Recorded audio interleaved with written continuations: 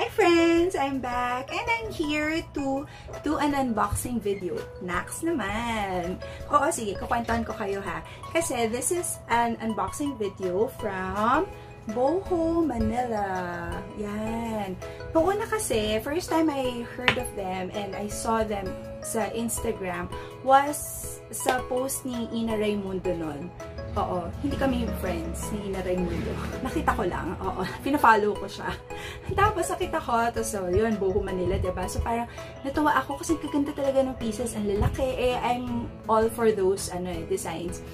Those types of designs. Tapos, pagtingin ko, natuwa talaga ako instantly and I fell in love with the pieces. Handcrafted, tapos support local ang peg, so ang ganda, diba? Tapos, so ginawa ko, syempre chinek ko yung shop nila and then, yun, medyo bigla akong,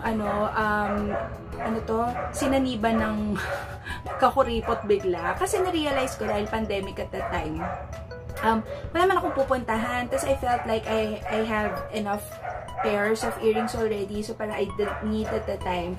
Pero sobra talagang nagustuhan ko siya. Tapos sabi ko, o sige, pag naalala ko na lang ulit na i-check out to, it's a sign na for me, ganyan. Eh hanggang sa nakalimutan ko na, baka kasi talaga nagkuripot ako, no? Kaya parang kinalimutan ko na lang siya. Parang ganyan. Tapos, the other day, bigla na lang nakita ko in one of Swan story. Uy, Swan ha, nakakarami ka na sa mga videos ko ha. Bida-bida ka. Oo, ilang beses na kitang nababanggit. Yan, nakita ko sa story niya na meron siya purchase kay Boho Manila. So, biglang na-spark ulit yung aking interest in getting some pieces from them. So, I checked the shop again. I checked their website.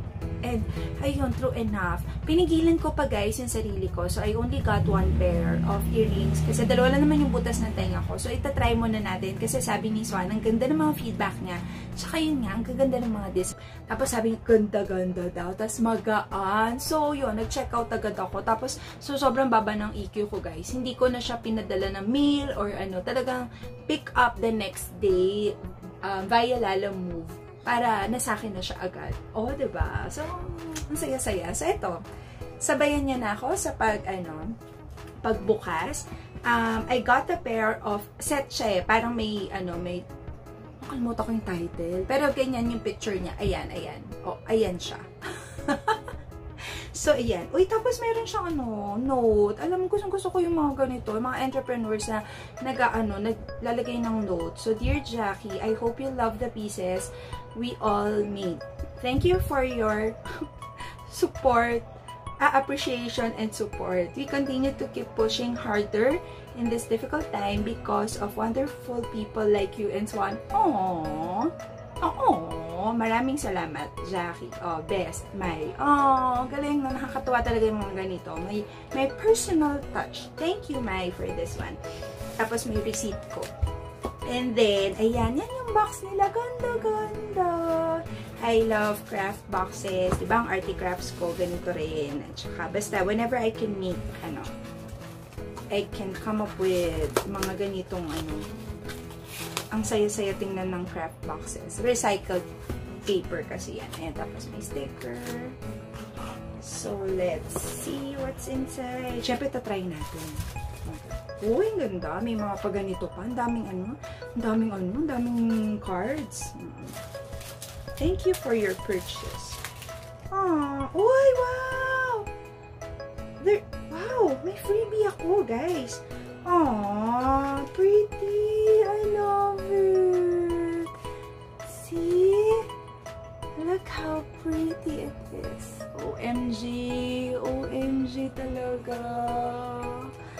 And this one, ayan. Sobra ako na in love dito agad. Diba? Diba? Ang ganda-ganda niya. Tingnan nyo kung gaano siya kaganda. Uy, parang nga. Parang magaan lang nga siya. So, try natin.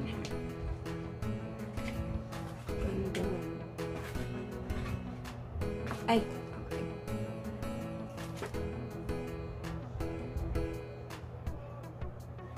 I love. So, yung mga magaan, guys. Magaan. Tapos,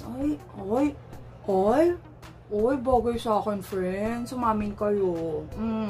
Bagay sa... Arty-arty. Saya-saya. Nako, shucks. Ano to? Madadagdagan to. Madadagdagan tong collection na to. I'm pretty sure. OMG, ang ganda.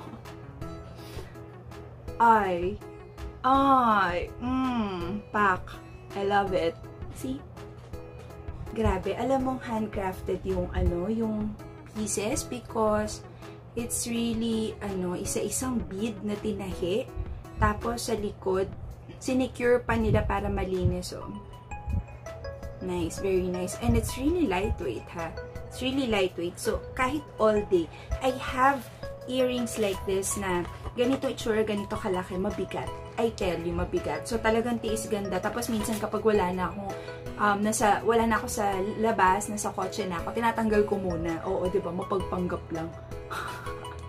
Pag lalabas na ulit ako ng kotse, doon ko na lang ikakabit. Oh my gosh.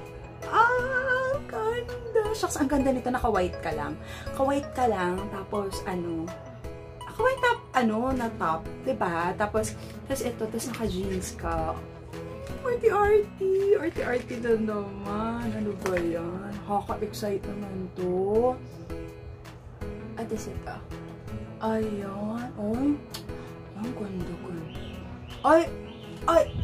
Ay, grabe. Parang sasali ng Miss Universe bigla. Char. Ay,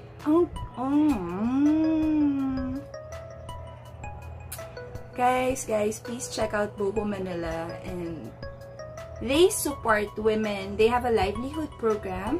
So, a part of their income, yung, diba, yung mga kinikita nila goes to a livelihood program. So, super nice.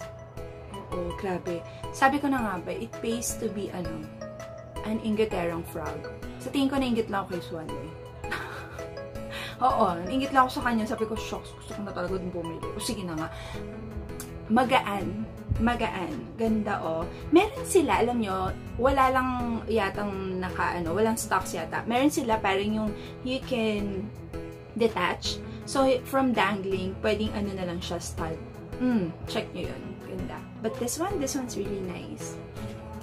Ayan. Oh, I love it. Thank you, Boho Manila. And that's it. That's my unboxing video. And thank you for the free mask. Yee! Okay, that's it. Thank you. Please don't forget to like and subscribe. Bye!